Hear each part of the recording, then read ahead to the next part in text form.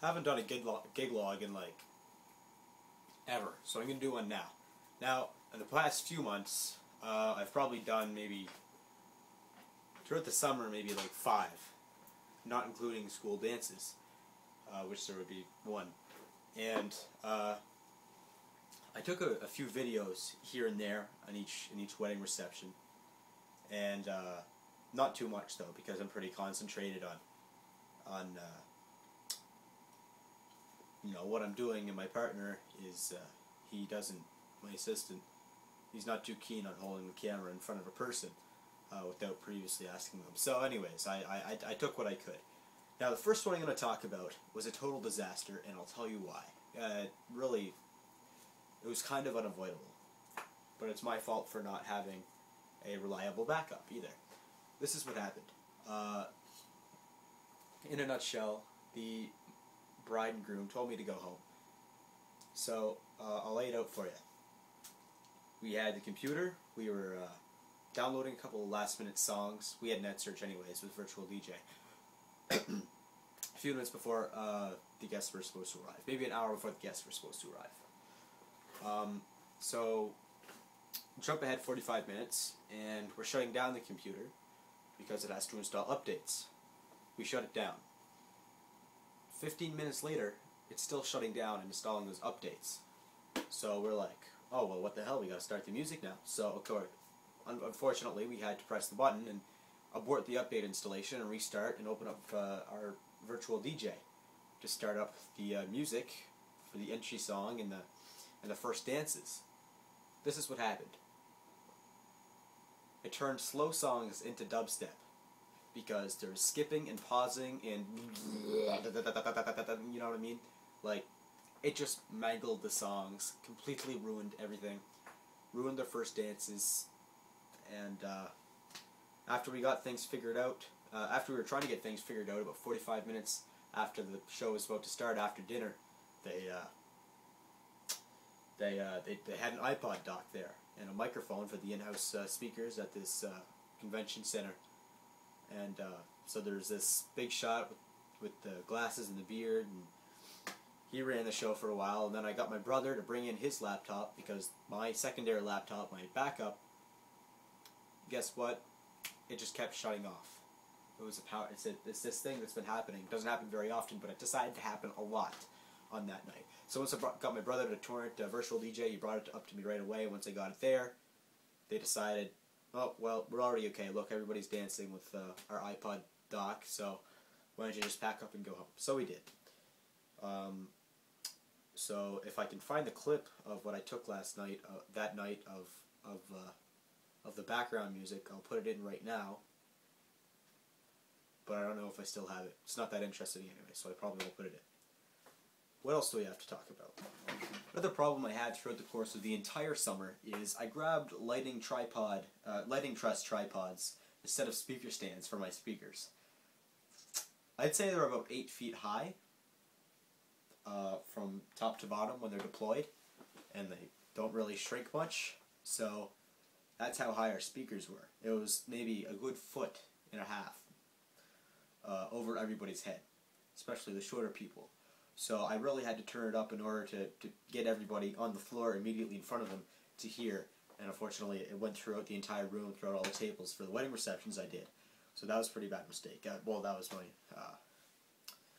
an acquaintance who made that mistake of bringing them, but I didn't bother to get them changed the whole summer. In fact, there's this one convention center we play where it has a beam every 4 feet that sticks out of the ceiling about this much, and we couldn't mount the speakers there, so that kind of limited us to where we could set up and stuff.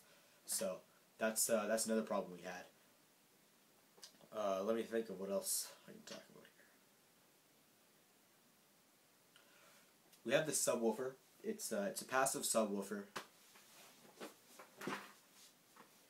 maybe about this tall,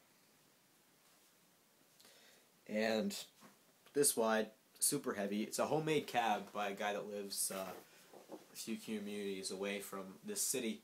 I'm not sure the size of the driver. I think it's probably around this big.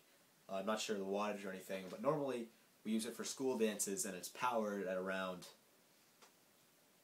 we use an amp that's, I think, 750 watts for it.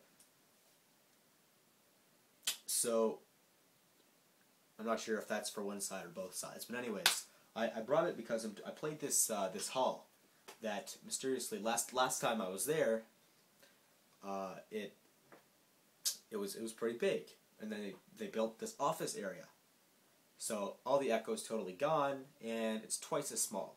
Like, it's smaller than a normal place that I would have done, and I was planning on bringing the subwoofer to it, this huge thing, like it barely fits underneath my table. That's where I put it.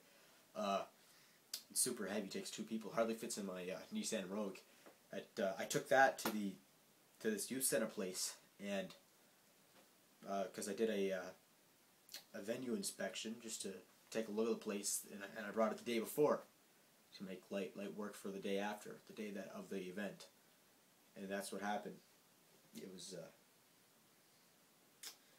quite disappointed, and it was sitting here in my basement the whole summer, and it created a few hours of extra work of transporting it back to the school and everything, back to the warehouse.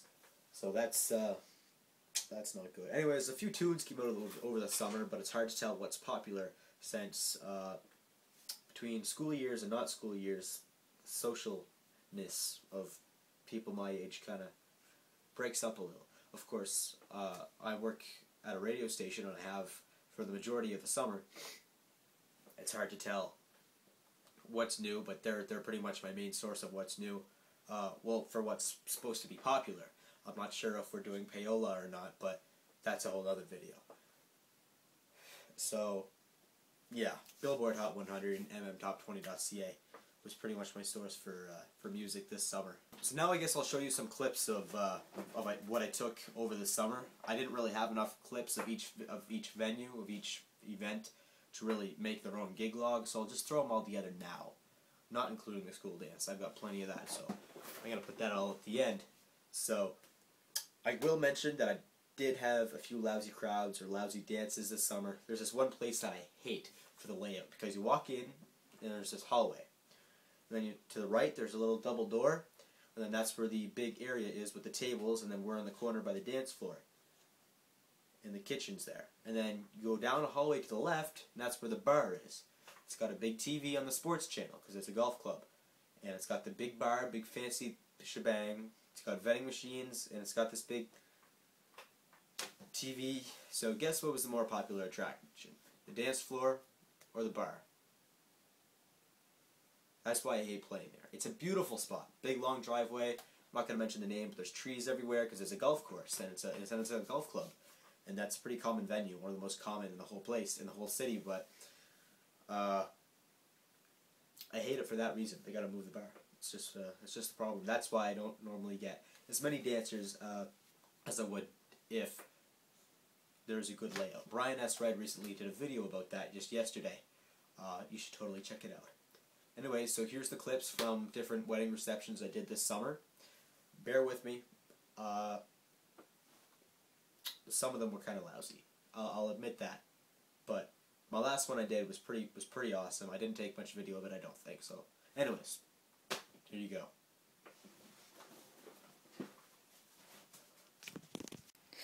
So this would be my first official gig log.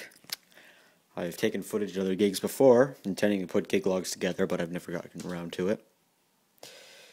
So I'll just it starts at around, I don't have a watch, but my buddy should be here about an hour and a half, and we'll get on the road. My assistant. So this is what I'm bringing to tonight. It's a wedding reception at a place called Danny's. It's pretty much my most popular venue. Got a T-bar for the lights here. Oh, sorry, my headphone cable. T-bar for the lights. On a tripod. I got 2 LED Color Splash Juniors in there. I got 2 speaker stands here. Now, here's the thing. I'm kind of a tall guy, but not, well, sort of. And that's how tall those speaker stands are compared to me. They're really tall, aren't they? Well, look at them compared to the height of the light switch.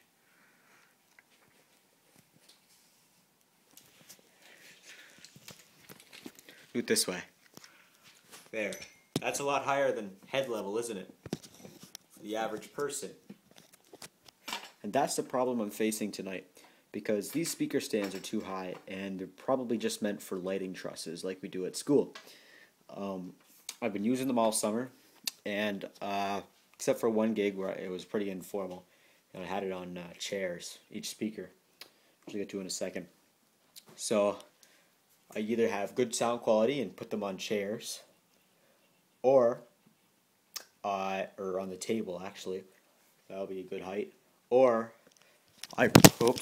dropped the camera, or I risk a little bit of safety, and I risk the sound quality, but it looks better if I put it on these tripods, but it's kind of high, and that's as low as they go.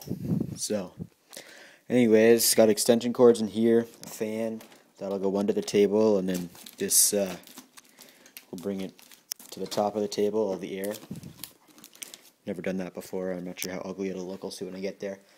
Yorkville M1610, great little powerful mixer. I know I'm going to upgrade to a rack unit pretty soon. It'll look better, and I'm going to get a rack and one of those booths that they have, like a little controller and the laptop stand. JBL JRX 100. It's 250 to 500 watts, so I'm taking that as 250 RMS program power and 500 peak. Oh, I'm sorry, really inconvenient. I've got two of those. My other one is back here behind the subwoofer.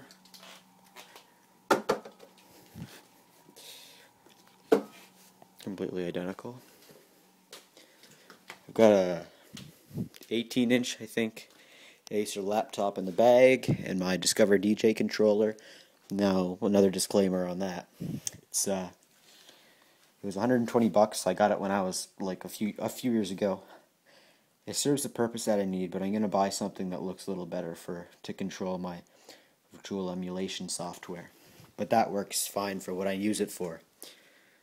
Now I got cables and stuff in here. Now, the cool part about this is those of you who are watching this, you're gonna see what the gig's gonna look like in like this 5 seconds. But I'm only gonna see what it's gonna look like and if it's gonna turn out well in like 5 hours. So this is what it's gonna look like.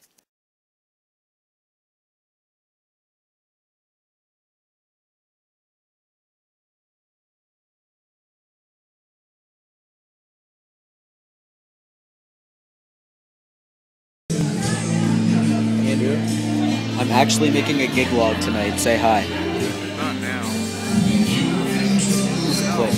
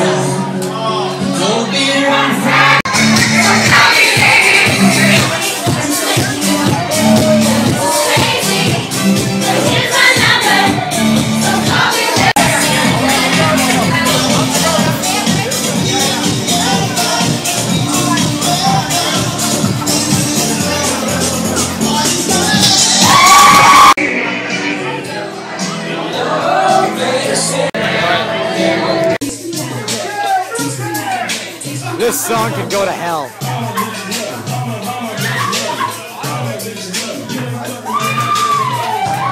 Hey guys, what's up? I didn't shoot a rap video for this yet, so I guess I'll do that now. Everything you just saw was shot like a month ago, the time of that gig. I know, I've been lousy on YouTube. I'm gonna improve that, except for the scene where there's me in that storage room. That was just yesterday. It takes me a while to put together YouTube on a crap top like this. Anyway, so that was I'm just gonna talk about. That was the gig I've been needing for a long time, because the gig before that sucked, because I already talked about that a few minutes ago in this video about how my computer kind of broke down on us and ruined the first dances and everything. God forbid. But, so yeah, I had a great time. Everybody else did too. Floor was packed the whole night. Lots of my family was there too, so they could really see what we're capable of. So, that's why I like this gig.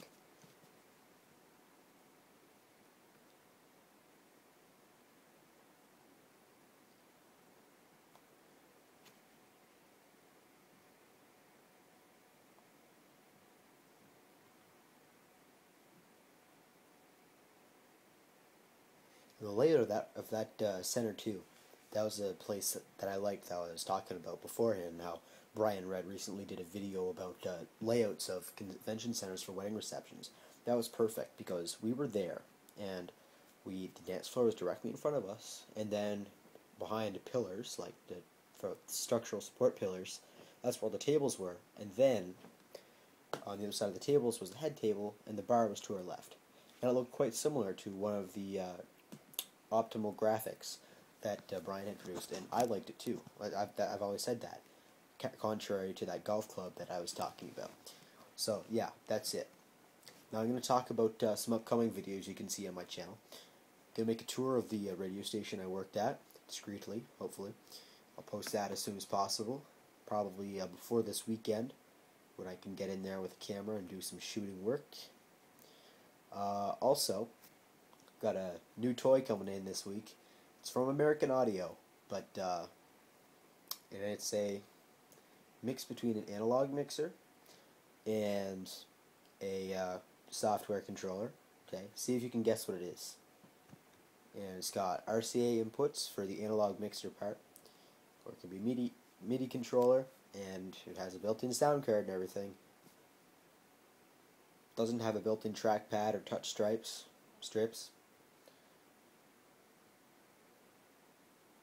That's pretty much all I can really tell you, okay? So it's from American Audio. If you want to hear me say that again, seek backwards, okay? Anyways, let me know in the comment section of what you want to see up for my channel. Hopefully I can get some new stuff up. I'm going to post a video shortly after this one was posted of the welcome back to school dance at my high school that I did. Obviously, it's much bigger than this wedding reception, that's for damn sure. So, yeah. Anyways, I'll get that video up really shortly. So, there you go. That's a GigLog from this summer.